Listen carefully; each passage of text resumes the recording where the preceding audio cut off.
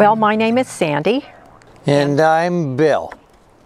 And we're here living the good life in tiny tranquility in our tiny house. And it's a real experience for us coming from large homes. So we've had to make adjustments, and we love it. A lot more adjustments to come, but when you get to go through, you'll get to see our new deck, which we just added, which is giving us the outside as well as the inside. So that's exciting for us. This whole experience is exciting, and we're glad to share it with anybody who's interested in listening. One of the first important things in this little house is our doormat, which says it's our nest. And I want to tell you, that was a big find for me, and I was excited to get it. But it really says a lot about Bill and I, because this really is our nest right here. Well, this is our living room, and some of the best parts about it is that there's not a lot of furniture to fall over. And, and we think that's important. I think that part of being in a tiny house is learning how to minimalize what you really need and what you think is important in your life. So this experience is helping us to think about everything that's here. Multifunctioning, we think, is important. And we haven't been in this unit very long, so I haven't been able to do some of the little design touches that I'm planning on doing, but I like the feeling of mid-century, and thus this mid-century chair and table has come into the picture. But living in this room is wonderful because, as you can see, we have a lot of light and a lot of windows, and I think that's an important aspect, to be able to see out and to bring the outside in. That's why you can see our deck out here, which we just added. Actually, no more than 3 weeks ago, but it was the top priority when we moved in. So enjoying, as I say, not only the inside, but the outside is part of what you're seeing here. It's also our second bedroom. Yes. As the sofa folds out and becomes a queen-size bed. So if we do have guests, we can have a bed for them. So it's kind of a TV room, fireplace room, bedroom, living room, viewing room. Multifunction, absolutely. The key word in minimalization is multifunction and tiny housing. That's important. Sure. These we normally always leave open because, as you can see, we have privacy behind us, so we're not concerned about anybody looking in, so to speak. These we do have a tendency on the one side, which you'll see later, to close in the evening, but otherwise we like it open as we can have it. We watch TV very rarely in here. The TV in here is strictly for if we have company come by or something like that, or if this room becomes a bedroom, i.e. this bed becomes their bedroom. But we love to watch TV in our bedroom, and so that's our key spot. In here we like to have a glass of wine and turn on our huge fireplace here, and but the flicker of it gets you right in the mood to have a good glass of Chardonnay. Our fireplace is really great. It throws out a small amount of heat, which, since your space is small, it heats quickly, but it's mostly the aesthetics. The flickering goes really good with a glass of Chardonnay. It's electric, yeah. We don't have any propane in here. We have no propane. We just have electric, but it functions perfectly. Totally electric. The heating system are heaters in the wall that produce enough heat for the chill and cold of Oregon easily. A little dampness here in Oregon on occasion. You need the heater. You know, once again, if you're not living in a great big house with great big ceilings and a lot of space, you can save, i.e. a lot of money, which is important, I think, with people who are thinking of tiny houses. So it's economical. One of the things of our house that you see oftentimes in tiny houses is a loft. And we don't have a loft. It's one level with bow windows.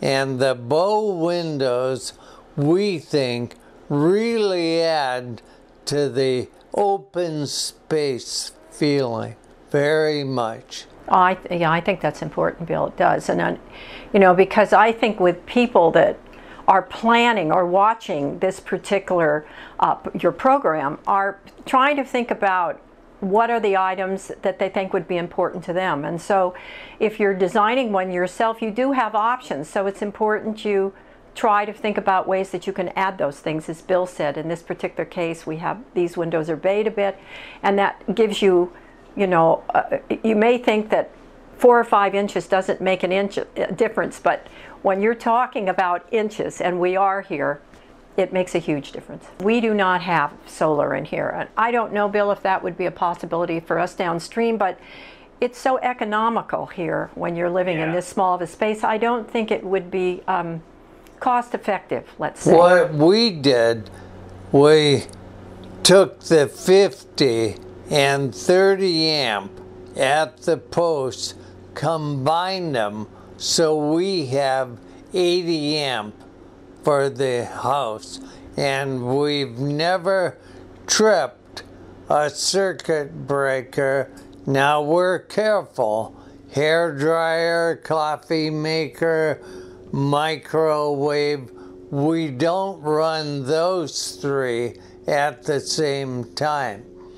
But we have a Airstream trailer, and we learned quickly how to move things around without tripping breakers. What he didn't mention is you have to trip a breaker and have all your power go down before you figure that one out. So in other words, honey, have you got the toaster running and the hairdryer at the same time? Because if you do that, ouch.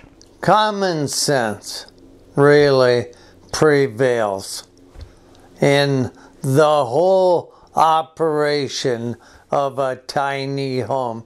You don't go to Costco and buy paper towels, toilet paper, and supplies like you would in a normal home. The storage is just minimal. There isn't much going in this particular section, but in this particular unit, we do have a lot of built-ins, and possibly more than maybe some, but that was a priority for us. So within here there isn't, but I'm planning on adding a small footstool in here, and once again, anything that I'm buying now, I try to ask myself, okay, is it just going to sit there or is it going to multifunction? So when I put a small ottoman in here, which you can see it has to be relatively small, it's going to be one that has storage, so the top lifts up.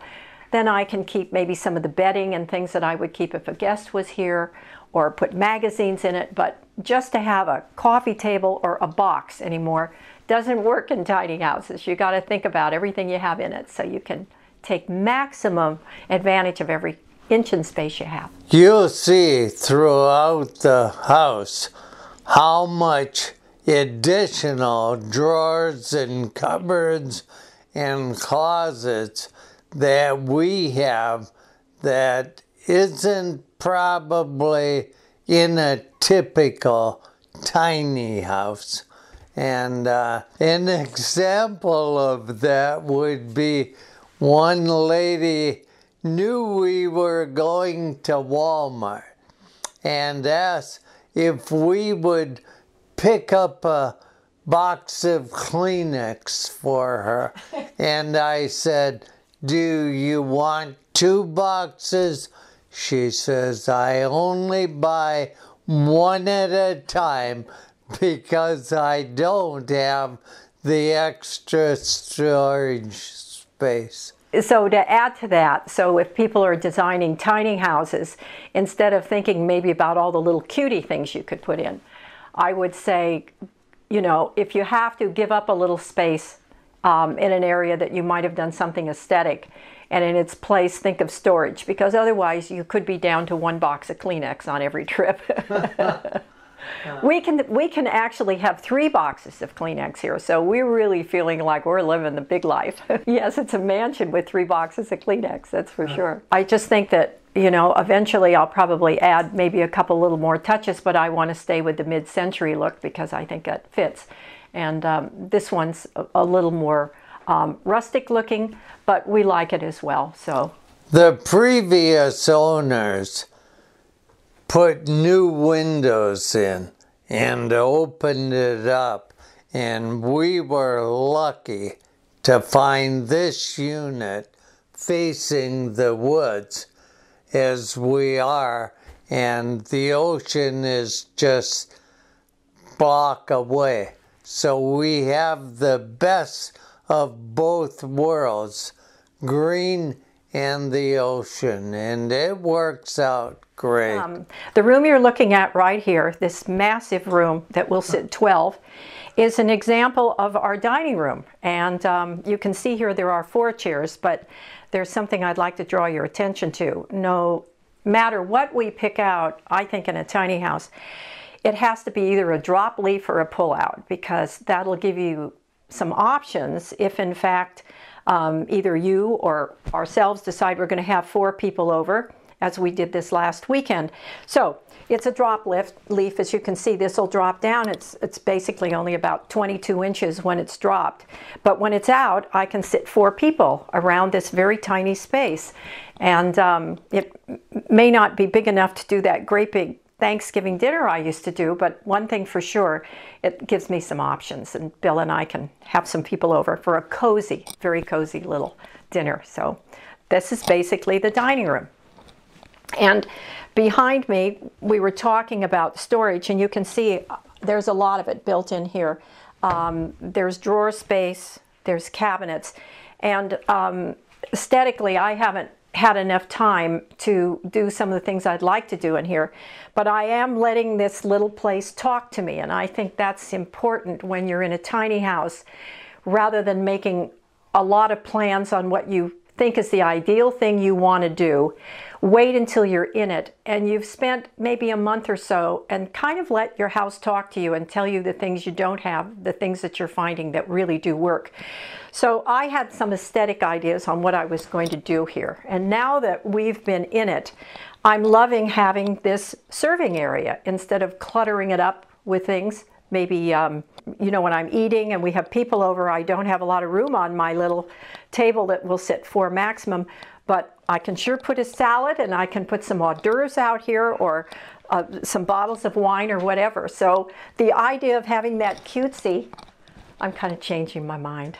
I'm kind of thinking, once again, every inch is important and space is important. So getting in the mood not to declutter is a really good plan in your early stages when you're thinking about living in a tiny house. You almost have to make a mental note when you're living in smaller spaces of each day, think about the things you used and think about the things you didn't use. And when we get into the kitchen, which is important to a lot of women and men too that like to cook, I have to go through and evaluate daily what things I think actually are important to fill my drawers with. And if it's not, and I'm thinking, you know, if I haven't used that for a week, I try to make a mental note of that and perhaps trade it out for something else that I'm missing. But I think that's the key. If one thing comes in, one thing needs to go out. Otherwise, what's going to happen is the small, tiny spaces are going to get full and you won't be able to find anything. And you become frustrated with overclutter in a tiny house. Well, the bay windows jet out. It really only gives you maybe less than about 5 to 6 inches on the exterior, but from the inside space, what it does do for this table is that if I have a straight wall here and I give up 5 or 6 inches, this chair would need to be moved. And you would end up with having the leaf on the table down, and this would end up straight against the wall. So once again, I think it doesn't sound like a lot of space, but the bay windows are giving you a kind of a sense of anchoring. Perhaps that might be a good word from a design standpoint of view. It's anchoring the space because, as you can see, the tables, scale, and the windows kind of encompass one another. So instead of making this table out here in the middle of the room. This makes it have its own identity in this very cute little bit of jet out here. And it's a nice feeling when you're sitting here, breaking the angle. It just, it feels good. Separates that sensation from the rest of the room, which is very, very, you know, elongated. So it gives you a little bit of extra feeling of dimension. This is something that the other owners had in here. And I kind of had to look at that from an aesthetic standpoint of view because, quite frankly, I thought, would there be something better I could do with that space? This is a music system, and we do have speakers throughout the house, so what we're seeing here is a music system. And it has a place to put in CDs. It's a little bit bigger than perhaps something I would have selected, but now being in the unit and kind of enjoying it, it's fun to turn it on, and now I'm not thinking to take it out. There is a board here above it, and this board has a pen. So I might have written up there when you came in, welcome to, you know. So you can write little notes up here, whether it's a grocery list or it's a welcoming sign. So it's kind of staying. I kind of like it now. Yeah. This was built in by the manufacturer. It wasn't added later. It was part of the original build. So it's deluxe in the speakers. There's speakers also in the bedroom. And CD USB, so you can use it for multi things. But we listen a lot to music where people probably would have their TV on because we cut the cable and we use the Wi-Fi that's here in the park to stream Haystack, Pluto, Netflix, Amazon Prime, and so we have cut the cord on the TV, so we're not watching Days of Our Lives or whatever. And that has been kind of an adjustment too. But we enjoy it. It's all in getting used to what you have. Yeah, but you know, now with the electronics, everything is happening so quickly with electronics now. There's a lot of things that I think we always felt that we had to have. And when, you know, you get a little creative when you're living in these things, you start getting online and investigating options. And when you do, you discover that not only do the options work, but on the bottom line every month dollar-wise, it certainly does help. It really helps a lot. I enjoy having the storage up above here. These have got glass in it, which makes it nice, and all the glasses in here were given to us as a gift to kind of pick up the blue that is in here. And so I'm enjoying having this for storage. And once again, when we're talking about utilizing every square inch, if I had nothing here and I hung a big picture, as we were talking about things multitasking for you in tiny houses, the picture would have been beautiful on this wall and I would have loved it. But then look at all the other things I would have had to give up.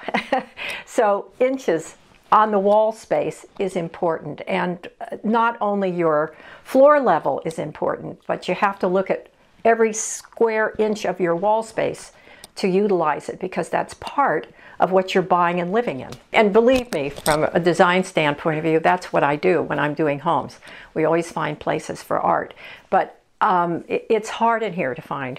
And when you're in a tiny house, it's very hard, and you'll see that with some of the other ones. It's very difficult to find spots that you can hang art. And I'm an art person, so I miss that perhaps. This is probably my second favorite place in the room, in this room, and since it's all kind of combined, but this is the kitchen. And this was a very important part of living in a small space. As you can see, everything is pretty much full size. I've got a microwave here, which is full size, an oven here, and a double sink, and a window, which I love being able to look out no matter where I am. But it's tiny, but it really functions. There's just enough counter space over here. It's a little tight, so I take my chopping block and I'll put it over here when I'm cooking. And I can't seem to live without, and believe me, I have no affiliation to this company, but if there's one thing I'm not traveling and leaving behind, it's my Instapot, because an Instapot in a tiny house is as important as extra tissues in the home. I'm serious. I can't live without it because I can do so much cooking and accomplish really gourmet meals, and I don't have to have a lot of clutter to do it. So giving up that space for that, it gets top dollar spacing for me, that's for sure. I can vouch for the good food. Yeah, and I get very creative in an Instapot, and anybody who's cooked in one, any woman will tell you it's a must. So I have that, and then I did add just the small little oven here, which is just for toast and so forth. But instead of a toaster, I felt that I needed to have the toaster oven because, once again, it's multifunctioning. Toaster only does one thing, and this will do several things. So if I have to give up space, that's where it has to be. So that's what I did.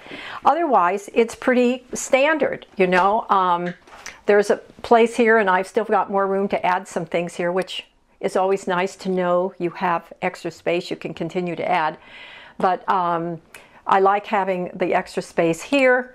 Lots of storage up above, as you can see, on both sides, which is great. And again, one little corner here that we keep because having our coffee in the morning, we particularly like more of an espresso. So it is given a little corner. And that's a priority when we looked at things and had the house say, I'm going to listen to what we need and have it talk to us. And so this is our corner every morning. This gets good use, I can tell you that. I do have a full-size refrigerator here, and I think a full-size refrigerator is really a must. We've tried living with smaller ones. We've been in apartments where we've been for the summer or something and visiting friends, and they have a very small refrigerator. When you're in a tiny house, if you have to make so many trips to the grocery store just to get your basics, it's pretty tough without a good size refrigerator. So I have to say I think that's a big priority in decision making. Particularly when it comes to the freezer element, I try to think about what we might need for 3 or 4 days in a row, and that's where the Instapot comes in, because I'm able to use less quantities but do leftovers so that we can have a couple of days. And I find that the freezer is very important because I try to stock for, let's just say if I can get a week in there, which I can, for meats and so forth. So it's changed in that regard. When I was living with a great big freezer, I had a tendency to over purchase.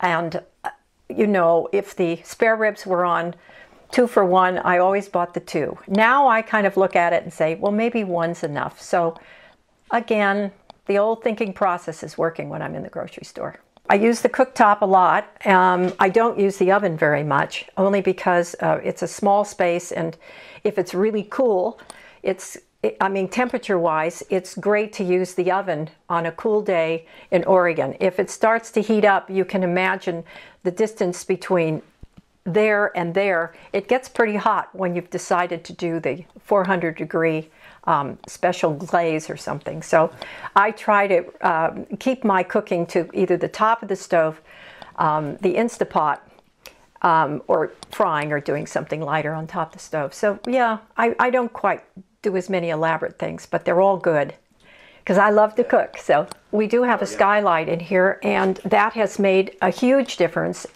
It was a big reason why we love the room. The skylight is well situated right in the kitchen, which is the place you need the most light. And we're lucky because our ceiling isn't flat. As you can see, we have some nice detail in the ceiling, is giving you that sense of height, which is good. But I think the skylights are a huge addition, and I would definitely say I would put that as a priority item. If I was building from scratch, I would look at finding some key locations for those. As you can see, we're standing in our hallway, and it's a little snug, but it's enough room for a body to walk through. And off of that is our bathroom. There are two things about this bathroom that I really like. One is there's a skylight, and bathrooms in tiny houses have a tendency to be pretty dark and can be pretty depressing. So the skylight helps, and this unit is older, so we're not up to the latest in all the appliances and features, but the skylight is wonderful. And the other thing that I think is a must, and you always have problems with people who want to build houses because they say that pocket doors do not work. But if you look at how tight most of the time tiny houses' hallways are, if I had a door here, you can imagine how difficult it would be to get in. So many people, I think, that I've talked to have overlooked putting in pocket doors in their tiny houses. And despite what some contractors say about them being difficult or problematic, I have never found that to be the case. And I've always made sure that I've had them, and they're very, very important, particularly here. So I think this is a big plus for this unit because it has that. And I think the other big plus is it does have skylight, which I think is great. We have a full-size shower and a tub, and I might add that one of the things that is in this unit is there is a handicap bar here, and I think that's a good thing to think about for people who are getting older, because most of the time when they do the tub shower combinations now, they do them with fiberglass walls around them. And this is a fiberglass, this is a fake, you know, it's not real tile. It looks like it, but it isn't. So if a person is elderly or getting to the point, aging, perhaps that's the word to say, since we do get older, if you'll notice, this bar is on the actual foundation, I mean the sheetrock of the home, and the reason for that is because you're able to secure it. If you try to add one of these bars later, downstream when you need it, you cannot mount it securely against this type of a surface. So in the planning stages, I think it's important to look ahead and to think about what your needs may be later. And this one's white, it's really not obtrusive, but I have to tell you it's worth its weight in gold. Yes, the toilet is basic. Has all the same functions that every other toilet has. The only thing is that the lines are run through a sewer system here, just like you would if you were in an RV. So when you're living in a tiny house, your setup is exactly the same. You have a water hookup, you have a power hookup, and you have a sewer line, which in this particular case comes off of our unit and runs in directly into the main sewer line. So there's an extension on the exterior for that. There are no tanks here. Very efficient on water. We haven't had any problems with water, and the water pressure here has been excellent, which is wonderful. We have, I think our water heater here is about a 6-gallon water heater. Now, there's where thinking comes in. If you don't have a dishwasher, which in this case we do not, and I think that's a good thing because you have a tendency to use a lot of hot water with a dishwasher. If you have a 6-gallon water tank and you decide you want to take a bath, you have a problem.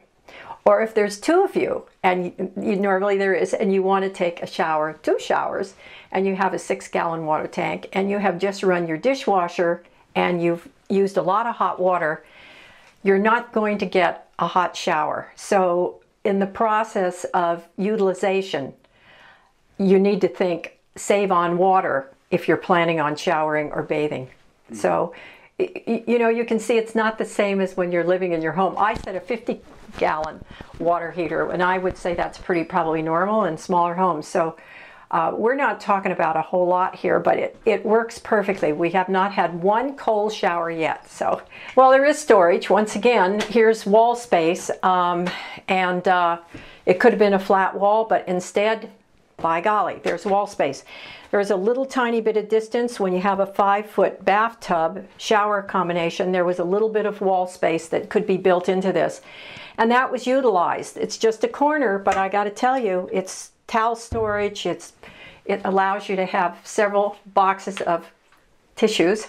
I can have 3, so you can have that in here as well. So once again, think wall space. We have a window in the bathroom and an exhaust fan.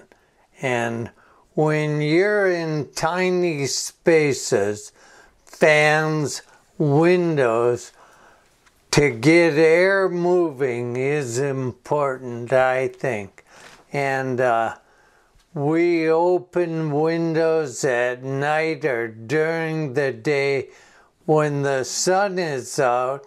As quickly as a home like this cools off, it also heats up quickly. And good use of windows open and closed can save you in air conditioning costs, which we don't have here in Oregon. We don't need air. We have ceiling fans, and again, ceiling fans are important to keep the air moving.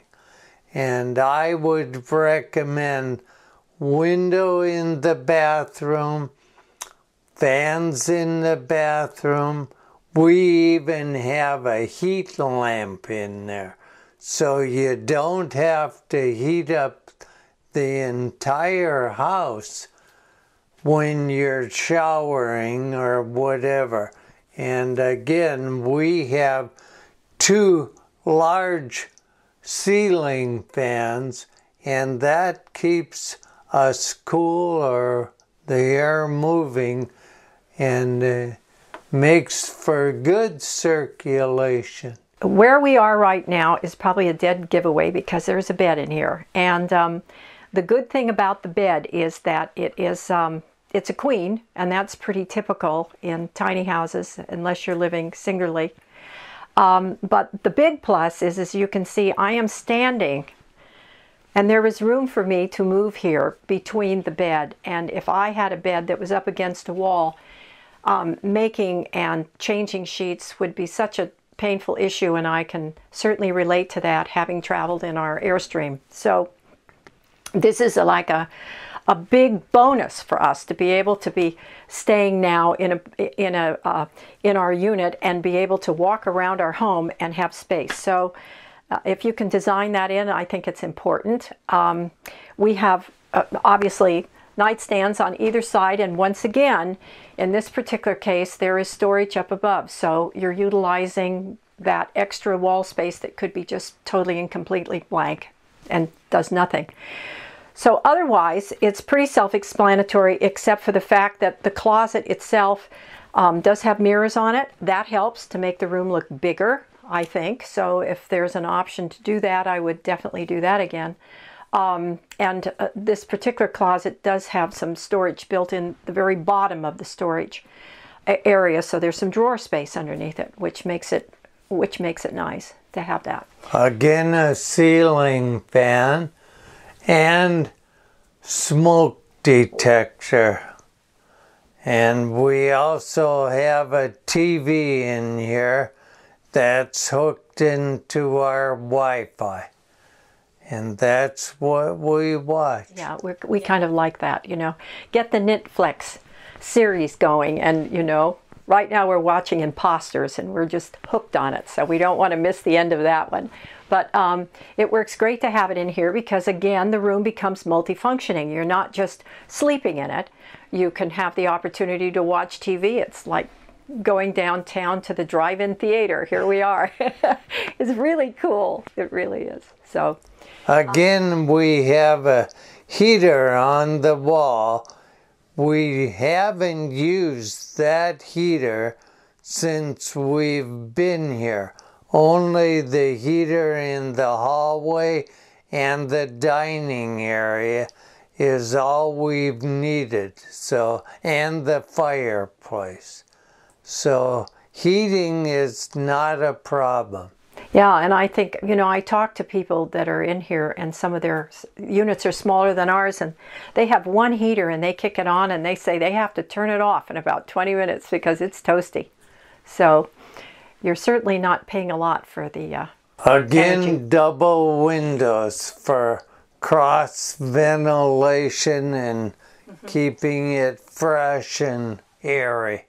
I love it because I'm an air freak, so that window's open. Even though it's Oregon and it's cold, that window is open at night, so there you go. And luckily, as Bill said, the heaters work, so the first thing that gets kicked on in the morning is that. Otherwise, that's about it. I might say that the way this unit was designed, which I think was sort of interesting, I might not have thought about this, but they did. There's storage up above the closet, and the closet, of course, comes into the room, but they left a little, just enough room up there to store a few things. In this particular case, I think there's some extra blinds up there or something, but instead of giving up the space, they said, let's utilize it. And then so it happened again there. A catch, yeah. Not for clutter, I might add, just for that very important thing you can't figure out where it's going to go. So that's where that is. A lot of electrical outlets in this day and age with cell phone chargers and so on. Outlets, if you're designing from ground up, add extra, and we have two there, one there, and we use them daily. Well, if anybody in this day and age doesn't have a phone they have to plug in, you certainly want to make sure you got electrical power by the bed, because the phone's got to be there for sure. So that's a must. Well, this is our new deck, which has only been in for probably about 2.5 weeks. Of which the wonderful people who did this for us did it in actually 2 days, which seems sort of unbelievable now that we're enjoying it, but they did do it. And with a tiny house, for the most part, the decks are not attached. This is a freestanding deck, which means that the base of this is not physically attached to the house in any way. It's all on its own, which means that if you decide to move, which people do with tiny houses because we have wheels, and there are wheels on this one.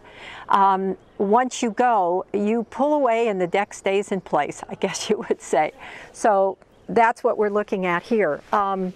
This deck is approximately 10 feet in width this direction, and it's actually 16 feet coming off of the entry area. That gives you some extra footage coming from the front door to come out. And then it picks up about 11 to 11.5 feet in this direction. So it's a nice size livable deck. The secret to this one is twofold, I think, and it comes down to thinking about how much space you have even on the outside and how you might be able to utilize every inch of that. So for that reason, I elected not to do a standard size table. So this one is 37 inches. And instead of having a 7-foot or an 8-foot umbrella, which would overwhelm our tiny space, this one is a little over 6 feet. So it gives us the feeling which we want, and if we need to, we can always sit 4 people here once again. So pull the table out and you can have some company over. And since we don't have a lot of space, we elected just to keep the other chairs across, and we have a new table ordered for over here, but in the meantime we're multi-functioning with something out of our trailer so that we can use this for now. So the deck is a huge part for us, and with a lot of the homes you can still do a deck, but maybe not quite as elaborate as this one, but some platform that you can get outside and enjoy it makes your life so much more rewarding. And we have this great view of which we love. Of course, we love this because we're so private here, and the woods and just even the wild grasses of Oregon come and go. Fun to watch when the wind is blowing. It's sort of like looking at the sea out here sometimes. May look a little overgrown, but frankly, it's kind of part of the beauty of Oregon. I think one thing I'm grateful that is here is we do have a power outlet, which is 110 on the outside. And I kind of have visions being here at Christmas time and maybe being able to have a tree here outside instead of inside, since there's no room, and I'm grateful there's a power outlet, because that I could use to for us to enjoy a tree as well as if we end up with a barbecue, which I have a feeling we will end up with a little portable barbecue, I get to plug in if it's an electric one. Rain gutters are good above the entryway, and it's not so important on this side, but over the entryway.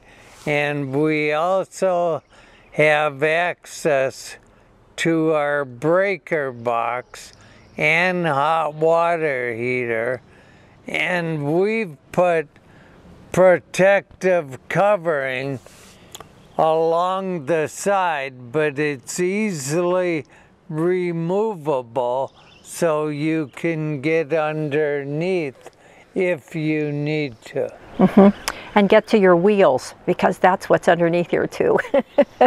You know, I hope we never have to move it. I hope it's here for as long as Bill and I are blessed to be here. I don't think it'll ever move. I think it will stay here.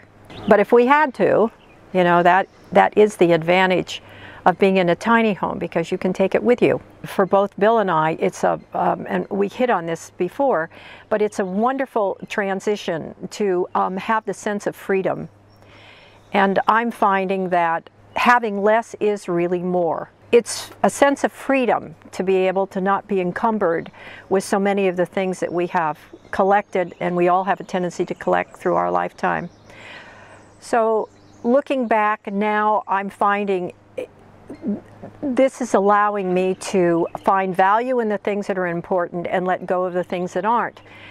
And I think that's part of tiny house living, and I think that's some of the things that other people are feeling as well. There's more time to have more fun and less time to have to work. Yeah, I think cleaning, just the amount of time on a 4,000 square foot home that you spend in cleaning, you hear half hour it's clean. And every home, for the most part, has a place to sleep, a place to bathe, go to the bathroom, cook, and a front room. Whether the front room is 600 square feet or 100 square feet, you can sit and visit in either one. But cleaning and maintaining a huge home where you really don't get any more advantage to eating, cooking, sleeping, and so on.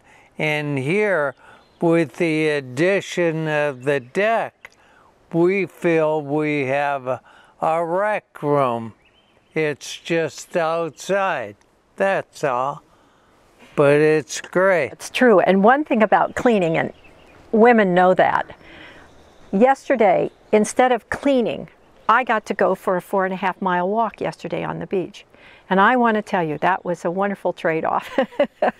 I wouldn't trade that change for anything. And those are things that I think I've passed up a lot in my life, is taking the time to enjoy what's around me rather than being encumbered by the material things and too much, really too much.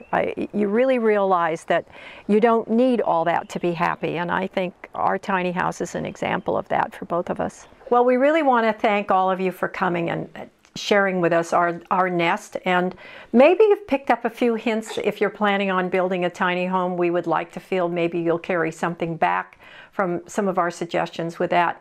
But otherwise, thank you for coming, and thank you for giving us the opportunity to chat and to share. Take the time to investigate online and companies, and also view the kinds of YouTube that you're viewing today to familiarize yourself, educate yourself, because it is a transition, and you want to make sure it's for you. It's not for everyone, but it is for us, and we love it. So welcome to Tiny House Land, and enjoy. Yes. Life is good. Life is good.